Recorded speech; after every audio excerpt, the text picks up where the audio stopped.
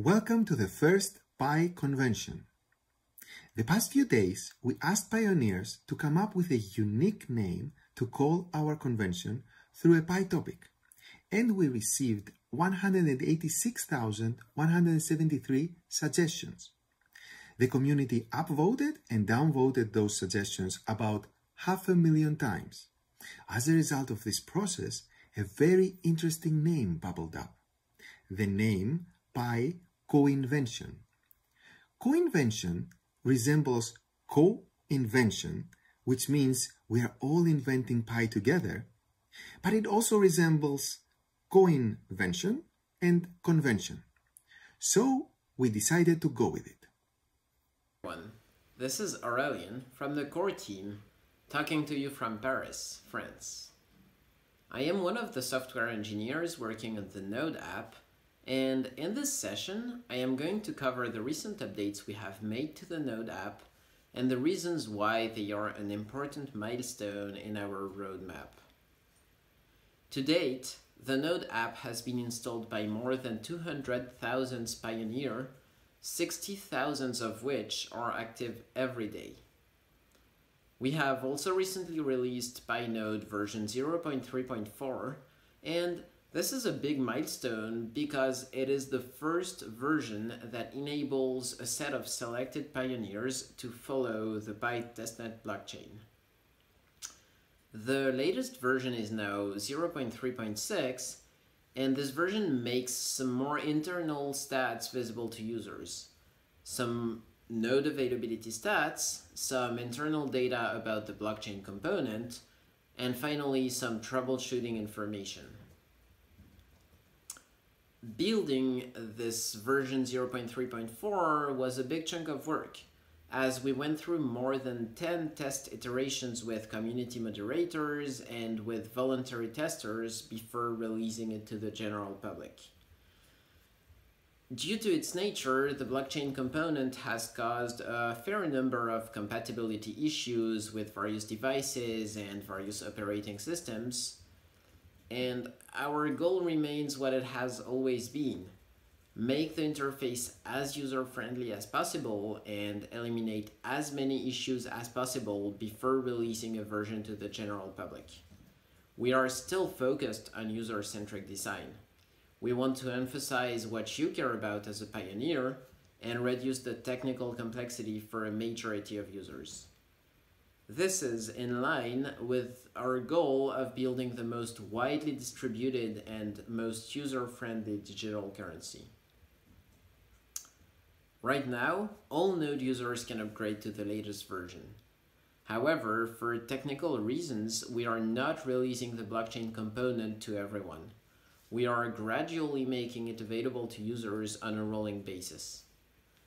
We have invited over 100 Node candidates, and we will be inviting more pioneers to start following the Pi testnet blockchain in the upcoming weeks.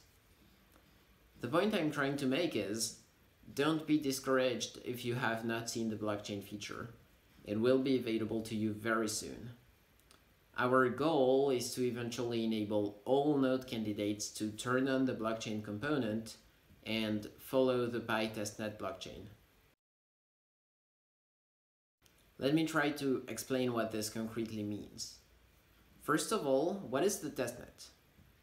The Pi testnet is a full implementation of the Pi blockchain, but it is using a test currency. Whatever you do on the testnet does not impact your real Pi balance that is shown on the app. The purpose of the testnet is to validate that the consensus algorithm works in real conditions before moving on to the real deal, which will be called the mainnet. The next session will cover that part in greater detail. Now, what does it mean to follow the testnet? Well, what that means is that these latest versions of the Node app enable a user to join the network and locally record and validate the state of the Pi blockchain in real time. However, those nodes are not receiving connections from other nodes, and they are not helping other nodes join the network. That will be part of the super node role. The next session will dive deeper into the specifics of the PyTestNet deployment and how we are planning to gradually move from the current system towards the mainnet. Thanks for watching. Hi everyone, this is Aurelian from the core team, and in this session I'm going to cover the roadmap for the future evolutions of the node.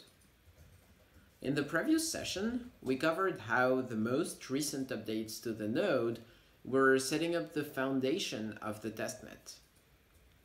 In the fourth quarter of 2020, we will keep building on top of version 0.3.6, aiming to achieve the full potential of the testnet.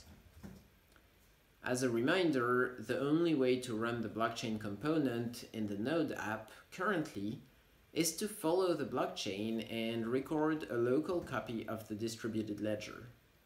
Therefore, our first step will be allowing supernodes to actually participate in the consensus algorithm.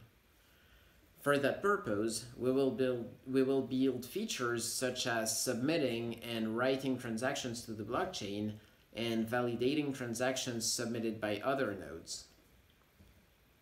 The testnet will be a platform to run experiments as part of the revision stage of the network. To achieve this, we will set up the centralized layer, which will allow us to assign simulated data, run experiments, and run stress test scenarios. What this concretely means is that we will be manipulating the consensus graph in order to make sure that the network is still performing correctly under various conditions. What if some nodes are offline? What if the network is under attack? We want to make sure that the network is still able to achieve consensus in those situations. Now, in order to determine if an experiment is successful or not, we also need to know the effects that our experiment setups have on the network health.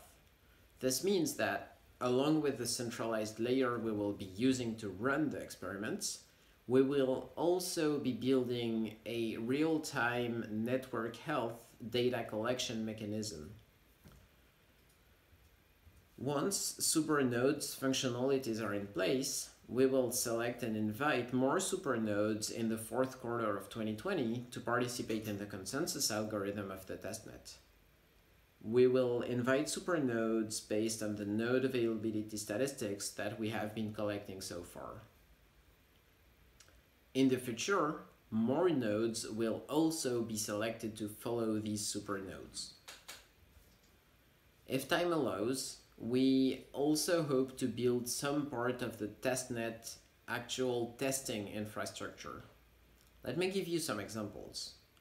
We may build a block explorer, which will enable users to view the transactions that have been recorded on the blockchain. We may build a faucet, which will enable users to receive some test currency to their wallet in order to play with the testnet transaction capabilities. We will need actual wallets to enable users to submit transactions and manage their funds.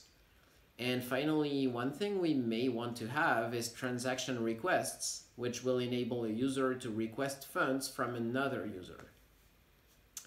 The purpose of all of these tools is that we want to build a complete testing environment so that each individual node is able to play with the full testnet capabilities. Finally, in 2021, as more supernodes and nodes are added to the network, we will keep experimenting and address any scalability issues that may arise, and we will do any work that's necessary for the revision stage of the consensus algorithm. Once the testnet has enabled us to validate that the consensus algorithm is performing correctly under various conditions, we will start building the mainnet. It will be very similar to the testnet, but this time it will be the real thing and it will be connected to the actual balances of the pioneers. Thanks for watching.